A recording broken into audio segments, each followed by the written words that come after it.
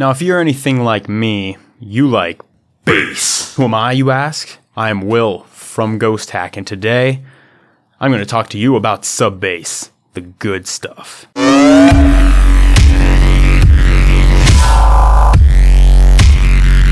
Now, the concept of SUBBASS is really not a complicated one. All you do is you take a sound that has, low frequencies to it, and you want to be very rich in sub-bass frequencies. You add an EQ, maybe looking something like this, and you roll off all that really deep low end, because maybe, you're working on some nasty growl or like a re-space or something else that you want to have sub-bass, and the sub just gets really nasty, because you're doing all your effects to make the sound itself sound cool, but the sub is just muddy, it's not nearly as clean as you want it to be, and it sounds like garbage. So you cut that out and you replace it with just a sub bass that will probably end up looking something like this right here. And of course, when you combine these two together, you get something that looks a lot cleaner and sounds a lot cleaner too. So I'm going to show you how to make that bottom layer of sub bass and make it sound clean and heavy and big and thick and juicy and all the good things you could use to describe a sub bass. And since I'm making this whole video just about sub bass, I'm going to talk to you about how you can make sub bass using just FL Studio plugins, specifically Sytrus,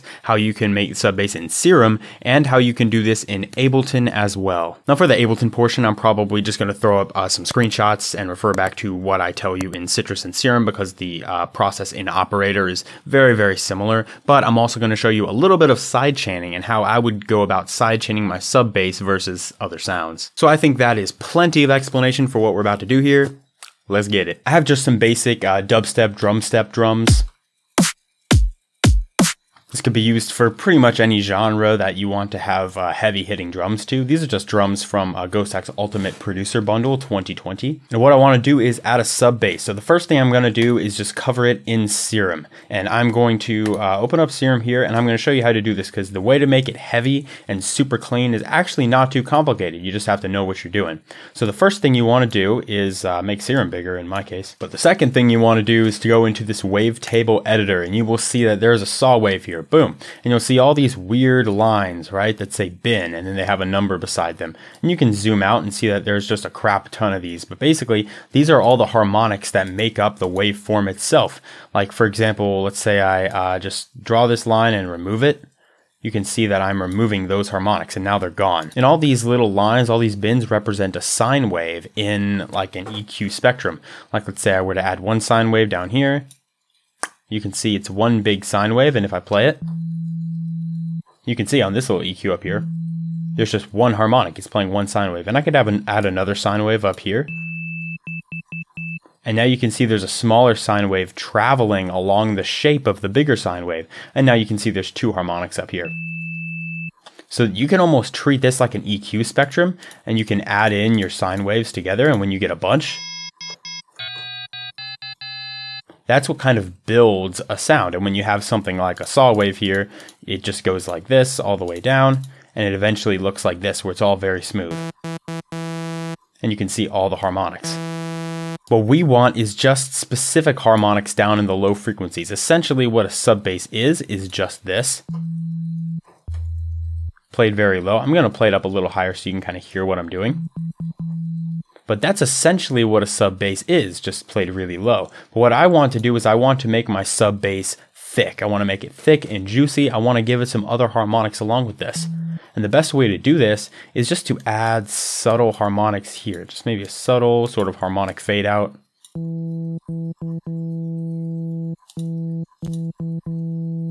You can adjust the levels of all these, and now you can hear and see up top that this has more than just one harmonic. There's a lot.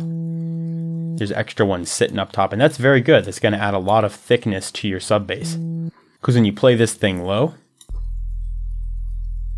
you want to be able to hear and feel the rumble. Let's turn this up. There it is. Like, you can feel almost a rumbling sensation other than maybe like just the one sine wave right here. Like, this would be the normal sine wave that we had before. And this would be our new sub bass. And that kind of thing is very, very good because you can add those extra harmonics that you will hear on speaker systems that maybe don't output, really clean, pure sub bass. Maybe they just output generally low frequencies and you don't get the perfectly clean sub. You'll be able to hear it on those systems as well. And also this could kind of go back to what I was showing you before about these EQs, how, you'd cut like this generally for the other sound that you were working on that you wanted to take out the sub bass from. There's a whole area in there down low that is not taken up and is made for the sub bass. If you fill that entire area with just one frequency like that, it's probably not going to sound very rich. But if you add more frequencies in the middle here, like we were doing before, it'll look a little more like this, and it'll sound more full and together as one. And now the only other thing I'm actually going to do to this right here is add a little bit of attack and release, because you can hear that we have some clickage going on. You can even see up there. There's nasty harmonics coming through. So we just want to raise this attack.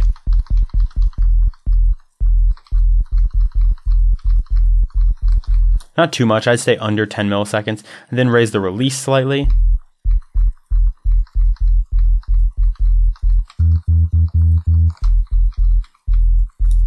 For me, the release can be a little bit shorter. You just want to go until you don't hear any more clicking. I think that's pretty good. And another good thing about adding a little bit of release to your sub bass is I like to do really fast notes sometime. If you put down really short and really fast notes in your piano roll, you won't get any clicking there. There's always going to be a little bit of release to just slide out of those really small notes, especially if you have like a bass that's just going really fast and you want to make the sub bass mimic that pattern. You're not going to worry about clicking and stuff in this because there's a little bit of release. So there's always going to be a slight fade out. You're still going to be able to feel that sub bass playing. Next, we're going to open up Sytrus here, and Sytrus is my favorite to use in FL Studio for sub basses, not because it sounds any better, just because maybe it takes up a little less CPU and it's convenient for people who don't have Serum. So all we have to do is once we select the default in this presets tab, like I just did up there, it's going to completely initialize the patch. You already start out pretty loud with this. So I'm going to bring this pitch down here to 0.5. That's going to put us in sub bass range. And then all you have to do is go into the oscillator, and bada bing, bada boom, you're presented with a very similar image as you would have seen in Serum just a second ago. And you have these harmonics. Of course, that would make a terrible sub bass. What we want to do is we want to add these subtle harmonics right here and just fade these out a little bit.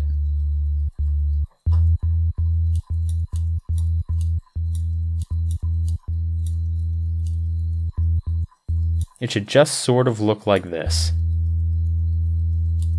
And then once you have this, you can just go into volume, turn on the envelope, and then just kind of shape this to where you want it. Let's say up here so it doesn't decay. A little bit of release.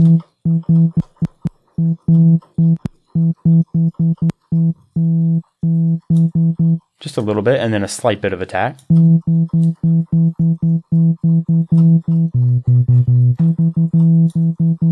It's a very smooth sub bass.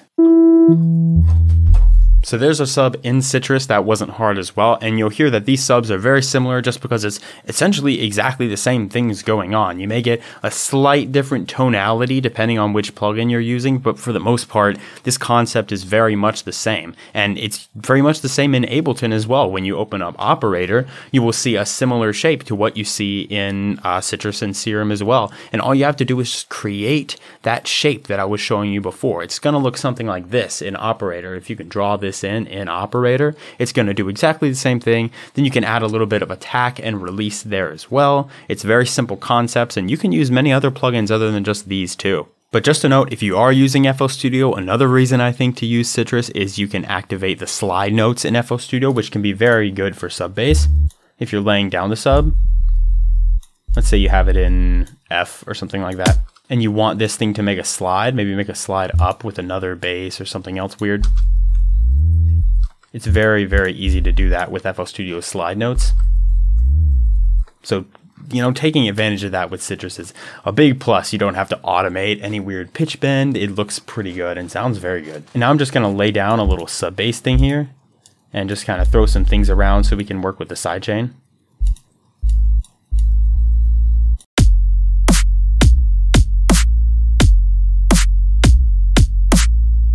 So there's a dumb little bass pattern with drums on top of it. Now we can work with the sidechaining. Now this, I guess, will depend on the plugin you're using, but no matter which plugin you're using, this is generally how I would go about it. I would recommend doing volume automation, like as far as ducking, instead of actual sidechaining with a compressor. Sidechaining with a compressor, or in this case, like maybe Fruity Limiter or something like that, still works out pretty well. Like you can still get some good sidechaining results, but when you use a tool such as a LFO tool or volume shaper or just automation clips in FL Studio, it tends to be a lot cleaner when you're doing that sidechain automation, and it allows you to do some cool stuff.